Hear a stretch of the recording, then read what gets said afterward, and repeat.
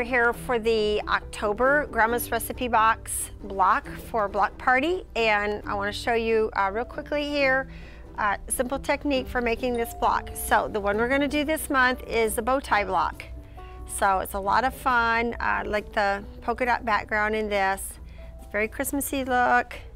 Here's Apple Crunch with the bright bold colors in it, deep colors. And then here is the Waldorf Salad with your 1930s prints and the white background, off-white background. So to make these little bow tie blocks, very simple. You've probably, many of you have done them before.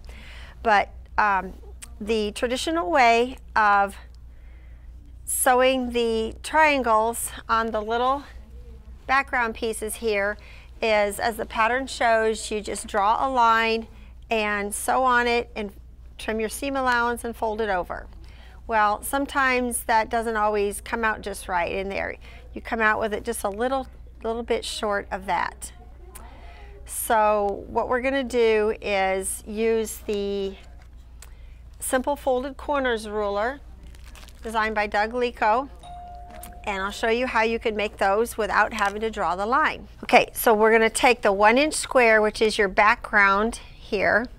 I mean the 2.5-inch square, the background color. Take one of your little 1.5-inch squares to put on there to make the little triangle.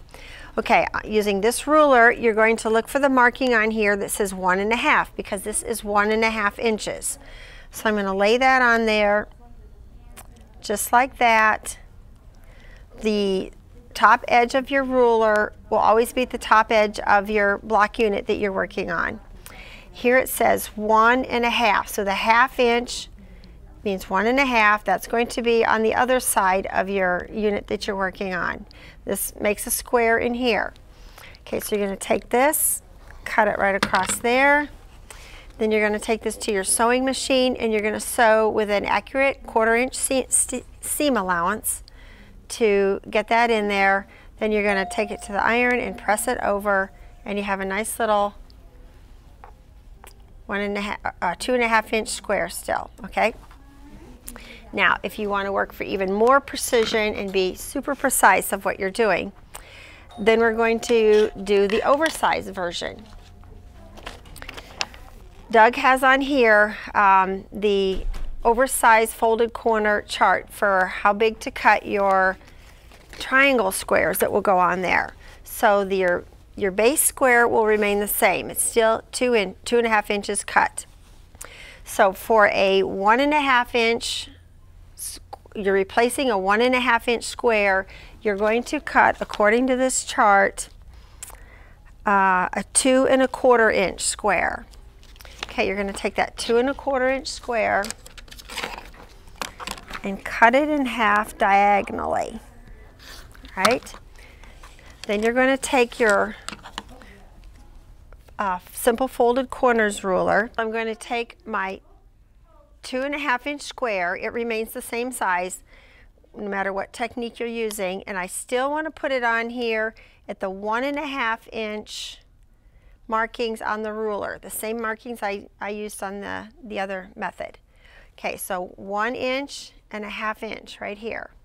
So I'm going to take my cutter, trim off that little piece, take this triangle that I cut, see how it's oversized, and then we're going to sew all the way across there.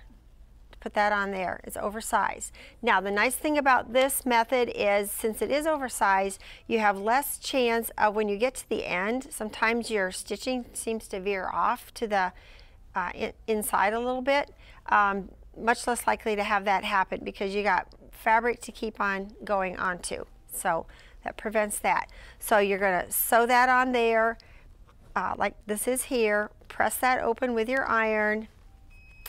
Then you are going to take the other side of your ruler, and again, this is a 2.5 inch square that we're starting with, so we use the 2.5 inch markings on here. These sides are squared up, that's even up there.